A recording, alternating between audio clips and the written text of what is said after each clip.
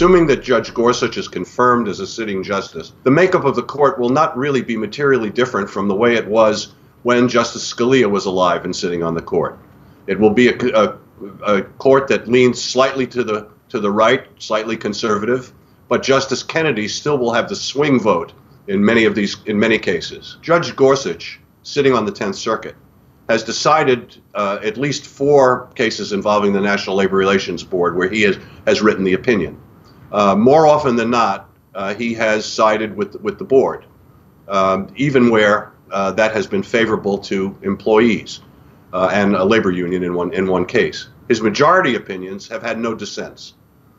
He has dissented in some cases involving the National Labor Relations Board. In employment discrimination cases, I think it's fair to say that more often than not, he has sided with the employer.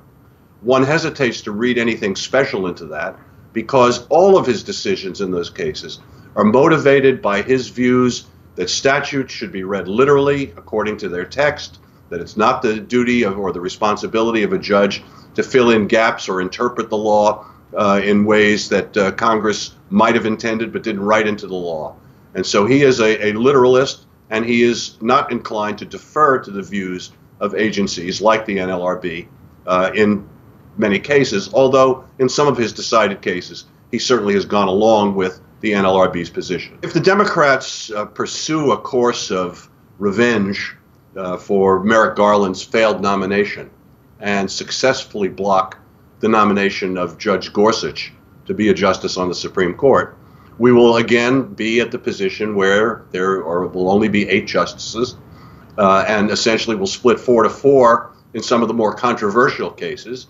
And that means that the decisions of the lower courts will be constructively affirmed where the Supreme Court can't reach a majority decision.